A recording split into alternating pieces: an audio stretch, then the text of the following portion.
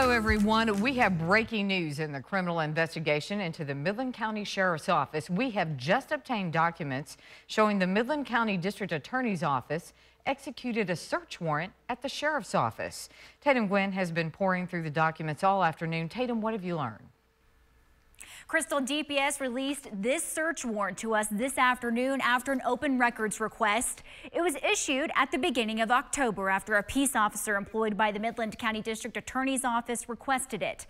The warrant gave permission to search the Midland County Information Technology Department. The reason, probable cause based on what that officer believed was unlawful interception of oral or electronic communications at that location. The county IT department maintains the telephone system for all Midland County employees, including the sheriff's office.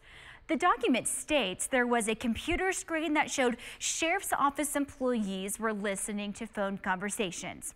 According to the warrant, the county phone system does not contain any warnings or disclaimers that phone conversations are being recorded, and employees are not informed that their phone conversations are being recorded either.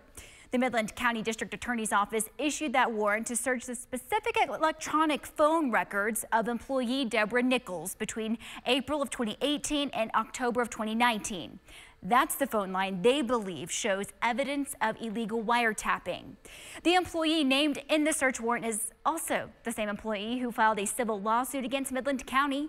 Deborah Nichols filed that suit last week in Midland District Court, claiming that her phone line was illegally tapped, hundreds of her calls listened to. You'll also remember that the Texas Rangers did not open their criminal investigation until November. This warrant right here issued in October.